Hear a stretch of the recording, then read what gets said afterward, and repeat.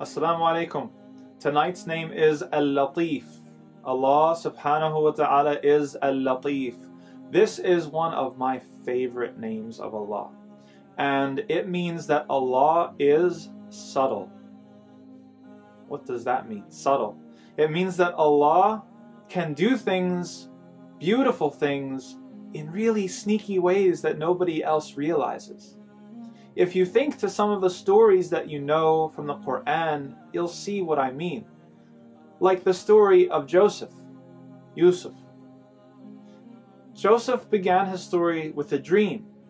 In this dream, he was somebody who everybody loved and honored and respected.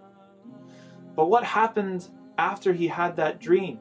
All of his brothers, or most of them, were jealous of him.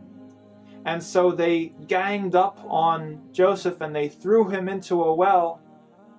They thought he was just going to stay there until he died.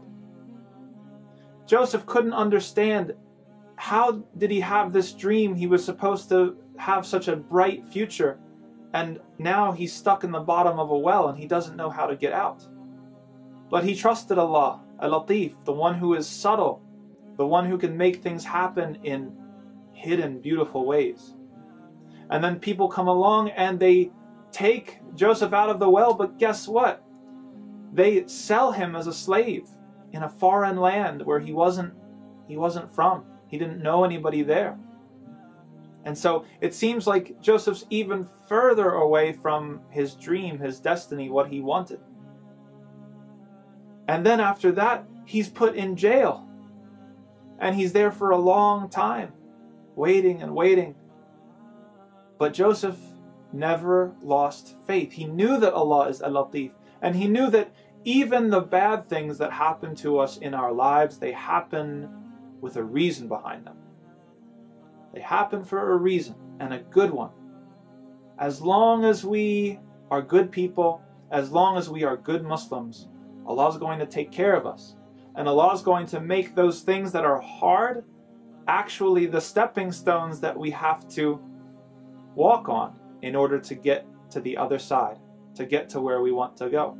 And sure enough, with Joseph, that's exactly what happened. While he was in jail, the king of that land had a dream, and nobody could understand or interpret the dream except for Joseph. So when Joseph interpreted the dream, and it was a really important dream, then they took him out of jail and they made him one of the ministers. They gave him power and responsibility and honor. And then Joseph's brothers have to come back to him and they have to ask him for help. At first they don't recognize him, but eventually they do. And Joseph saves them. He saves them from hunger. He gives them what they need. Look at how Allah so beautifully and simply took Joseph through all of these stages, these chapters, to get him to the end. Allah could have made it happen all at once, all of a sudden, directly, right away. But that wouldn't have been nearly as beautiful, and that wouldn't have been nearly as miraculous or powerful. And so Allah Al-Lateef, He's the one who brings about good things in small, hidden, subtle ways.